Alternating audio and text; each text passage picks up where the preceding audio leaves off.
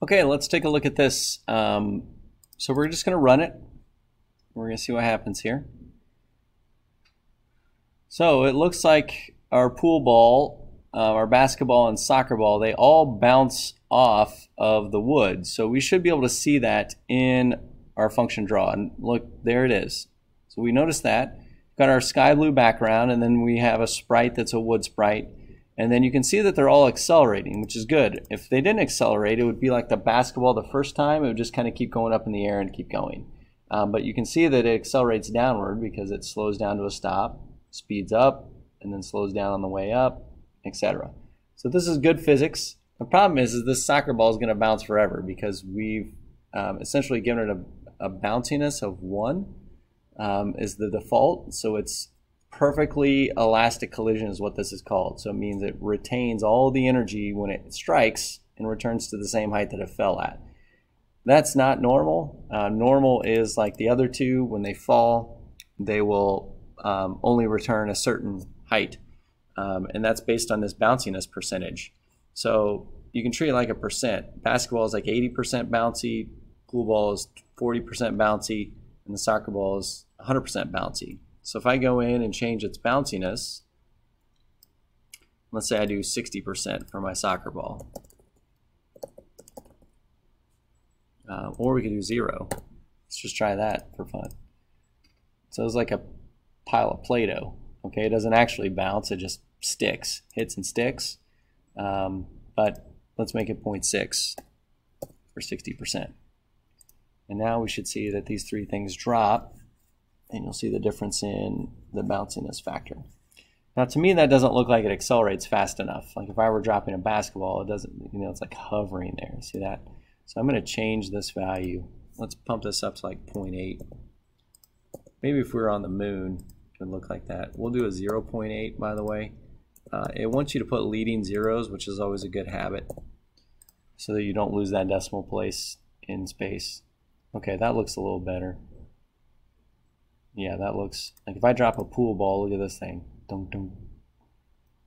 That still might not be, enough. We might have to make this, 1.2. And this is where you get to decide based on the scale of your stuff. So that looks pretty good. If I drop a basketball from, 5 times the basketball's height or diameter, if I drop it from up here, what's it look like when it bounces? And that's what you're trying to mimic with this equation and the acceleration. You're trying to mimic those things. Maybe the pool ball isn't as bouncy. So instead of 0.4, we make that a 0.2. And then when it runs, it just does one of those. So that's what bounciness does. It's really cool. You can actually make the bounciness like a multiplier. So if I made it a 2, like this is nuts, but it'll like shoot off and then eventually come back down, and there it shoots off again. So this is going to perpetually get higher and higher and higher because it's basically bouncing way too much. So we don't want to do that. Sometimes maybe, but usually not. We'll stick it to this. All right. Activities 12 through the rest of it is really modifying this game and utilizing these skills of colliders, collider types, bounciness to make modifications to this game that we've already created. Now mine's going to be a little bit different than yours because I put a score and a lives. I then drew the score and the lives up here. So and mine has a few if statements that if you run off the page, it resets you and changes your lives. And then if you have lives, 0 less than 0, then it goes to game over screen. So those things I've put into my code. You don't have to have that. So this is what all this stuff is. If the character X goes beyond 500, it resets the character and it makes its velocity 0 and its lives -1, or subtracts its lives. I'm sorry, lives gets lives -1, which essentially takes 1 away from the lives variable. And then I've got an if statement down here that if lives is less than or equal to 0, then it changes the whole background to red and says game over. But these are things you don't have to add in yours. Like yours should just have sprite movements with this, really, and that's really where you should be at this point. You can add a score and lives at the end here, but for now I wouldn't worry about it. I'm going to go ahead and turn on my character debug to true. So if you notice I've commented that line of code out, I'm going to put those back on so we can see what their collider types look like. You can see them there. One's a circle and one's a square or rectangle. I'm also going to create some white space. I just think that's good. And then I'm going to start putting comments in here because it's important that you do the same. So these are your sprites. So usually what I do is I put kind of a heading. And then I have my sprites here. And then this would be my variables section.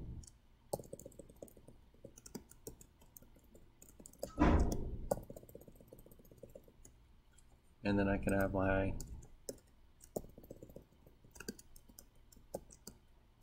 draw loop.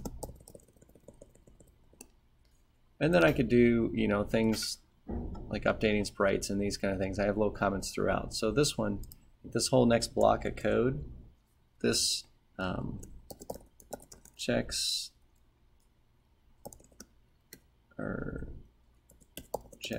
if character is out of bounds.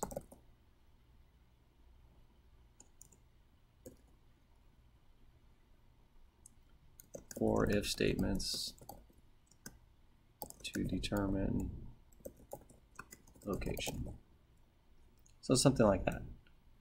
And that gives you those 4 things. And then you could have something right here. Checks for character touching coin. Increments the score. That's what that does. So that's the game over screen.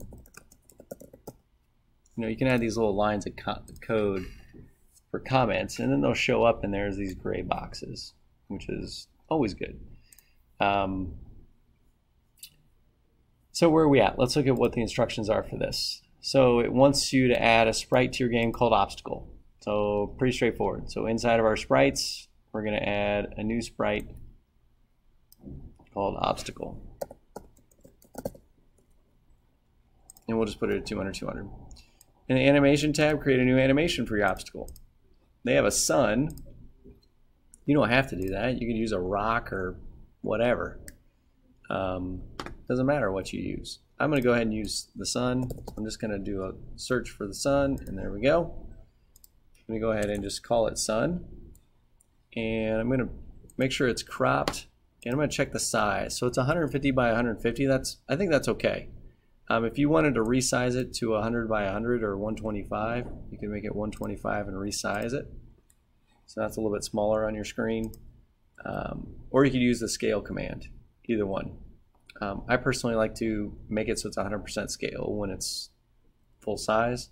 So I just adjust the animation. We're going to go ahead and set the obstacle to the sun sprite. And now when you run it, you should see it right there. There he is. Now there's a problem because my flyer is right in the middle of it when he starts.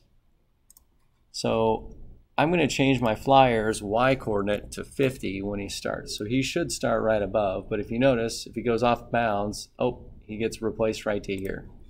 So all of these blocks of code where I change where he goes off the screen, so starting here, like that Y value is right here. I need to put that to 50 on each one of these. Tomorrow we're going to learn how to do functions, so we don't have to write all this code. We can just write a function and call that function because it does the same thing every single time. Maybe we can make that easier on ourselves. Yes, we can. So now when I run it, you'll see it'll start up here and then it'll come back to that same spot.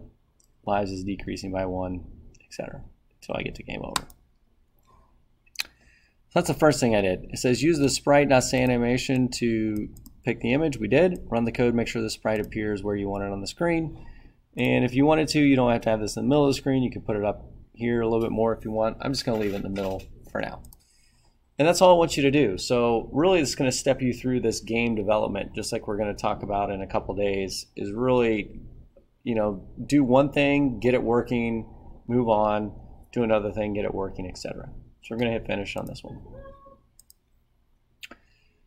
The next thing we want to do is we want to prevent the player from moving through the obstacle. So there's a couple different interactions that we can have, but again, our interactions are going to be first in our function draw. So what kind of interaction do you want? Do you want bounce, bounce off, collide, or displace for this? You're right.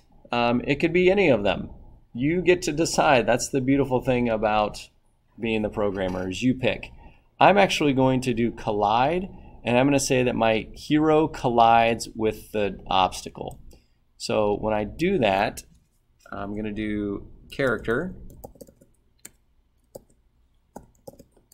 and obstacle. So now when I run it, it should drop and hit because now he's collided with it. And we have an immovable obstacle and our character that collides. And if I move him around, every time I try to run into him, I run into him. And you can see that. But there's a problem. See that right there? Like, look, I hit him right there. And why is that? Well, let's look at our obstacle and do our or check our debug for our obstacle. So I'm going to do a debugger, and I'm going to do a set collider because I know that's the issue. So I'm just going to go ahead and obstacle, put the value here is true, and I'm going to do that for our coin. We got that going. So there we go. So you can see, like, I can actually move my character and he's not falling down. He's like on this invisible ledge when he's sitting right there. He's just sitting there, just chilling. Well, that's a problem. So let's change that obstacle to a circle. And now run it. Okay, so he'll sit when he's right on top. But if I move him just a little bit to the side, he actually falls off. See that? He kind of rolls off like a water droplet. Again, I'm just going to barely get him started. And there he goes. Like he has no velocity in the X direction right now. And you're like, I don't believe you. Well, you can believe me or not, but that's what's happening. And then when he gets on there and slides, he actually gains an X velocity, or actually a negative X velocity, as he falls off of there due to that interaction. So it's pretty cool to create a circle. So again, this is our interaction. If you use one of the bounce interactions, which, you know, do you want to reset the bounciness? So you could do that. You can have him bounce off of this thing, which would be great. I might actually do that this time. So instead of collide, I'm going to have that the character bounces off the obstacle. And when I run it, you see he just sits there and he bounces now. Bing, bing, bing. Now, you want it to have that bounciness? Maybe, maybe not. Maybe you go into your character and you change his bounciness. So you say, oops, character bounciness gets, let's make him 0.5. So now he's not going to bounce nearly as high. He kind of bounces to a rest. And then you can have him go up. Oh, see, it bounces off now. So when he runs into it, see, he bounces. Bounces. Bounces off. So if I just had collide, he's not gonna bounce off of that. I kind of like the bounce off. It's not too like harsh, but it's subtle. You get him to, when he hits there, it changes his velocity. Now if you're coming in hot, he'll bounce off pretty good.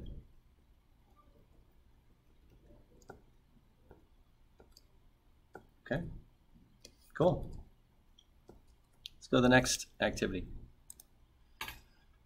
Actually, I'm just going to kind of let you do the next ones by yourself because we've only got 30 seconds left here. The next ones are just going to, what do you do with it? You know, how do you prevent the coin from moving behind the obstacle?